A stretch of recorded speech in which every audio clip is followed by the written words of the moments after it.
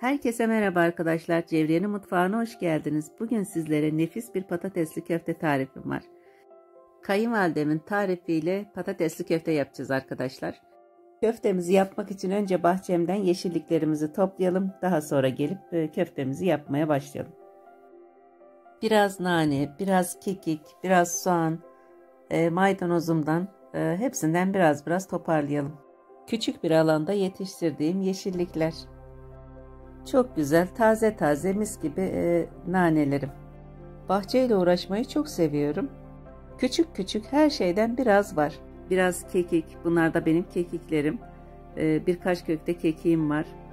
Soğanım var. Küçük bir alanda maydanozum var. İhtiyacım olduğu kadar bahçemden toplayıp hemen kullanabiliyorum. Soğanlarımızı da toplayalım. Topraklarını bahçede yıkayıp temizleyeyim. Daha sonra köftemizi yapmak için mutfağa geçelim. Tertemiz mutfağımıza götürelim.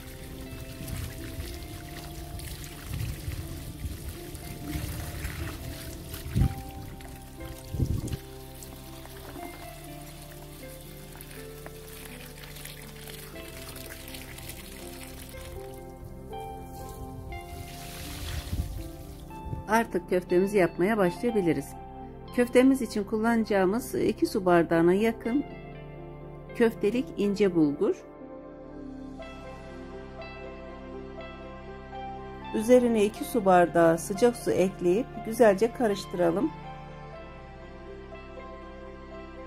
Üzerini kapatalım, yumuşayana kadar bir kenarda bekletelim.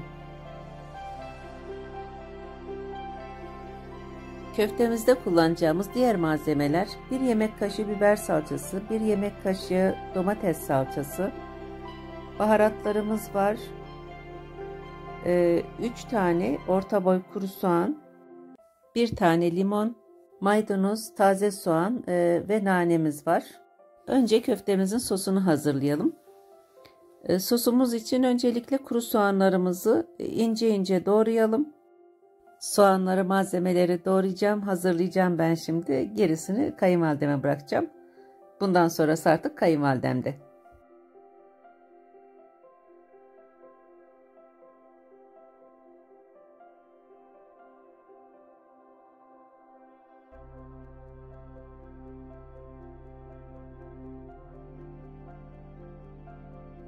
Soğanlarımı doğradıktan sonra üzerine 1 çay bardağı zeytinyağı ekleyeceğim. Soğanlar pembeleşene kadar pişecek. Soğanlarım pişerken ben de bu arada yeşilliklerimi doğrayıp hazırlayacağım.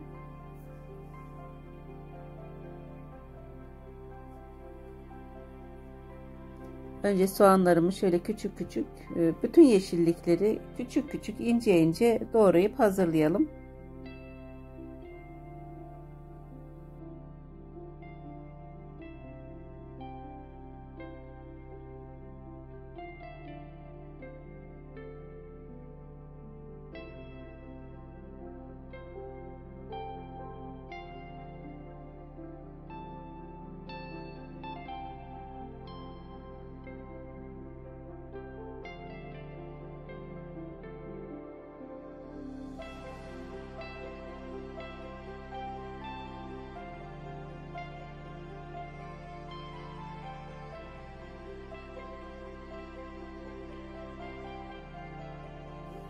Köftemizin içerisinde kullanacağımız patateslerimizi de soyup hazırladım. 5 tane orta boy haşlanmış patates kullandım. Islatıp beklettiğimiz bulgurların üzerine haşlanmış patateslerimizi de ekleyip güzelce ezip birbirine karıştıralım. Evet, artık benden bu kadar. Gerisi annemde, kayınvalidemde. Pişen soğanların içerisine 1 yemek kaşığı domates salçası, 1 yemek kaşığı biber salçası ekledik. Soğanlarla beraber salçamızı da biraz pişirdik. Daha sonra üzerine baharatlarını ekledik. 1,5 çay kaşığı karabiber, 2 çay kaşığı pulbiber ekledik. 1 çay kaşığı tepeleme kimyon. Kimyon çok yakışıyor bu arada patatese. Daha da fazla koyabilirsiniz.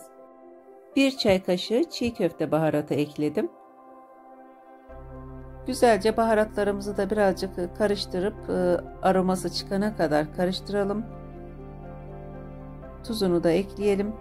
Köftemizin sosu hazır. Bu şekilde hazırladığımız patatesli ve bulgurlu harcın içerisine döküp güzelce karıştıralım. Şimdi sıcak olduğu için biraz kaşıkla karıştırıp daha sonra elimizle şekillendireceğiz. Üzerine bir tane limonun suyunu ekledim. Küçük küçük doğrayıp hazırladığımız yeşilliklerimizi de köftemizin üzerine dökelim. Güzelce elimizle biraz yoğurduktan sonra şekillendirelim.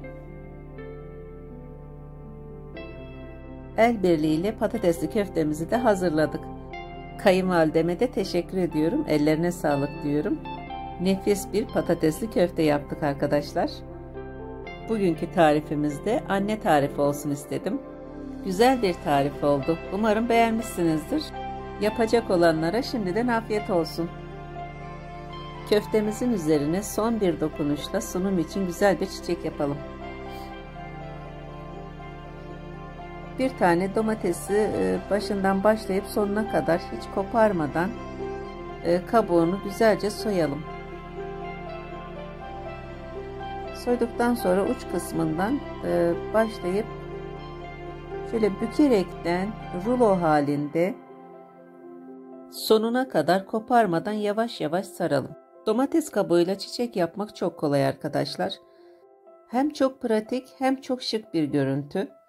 Bu şekilde hazırlayıp altına 2 tane nane yaprağı ya da maydanoz varsa maydanoz koyup üzerine de kırmızı gülü koyabilirsiniz. Her türlü salatanın üzerine, kahvaltı tabaklarında küçük dokunuşlarla sofranızı güzelleştirebilirsiniz. Umarım beğenmişsinizdir. Eğer beğendiyseniz beğeni ve yorum yapabilirsiniz. Kendinize iyi bakın, sağlıkla kalın. Başka bir tarifte görüşmek üzere. Hoşça kalın.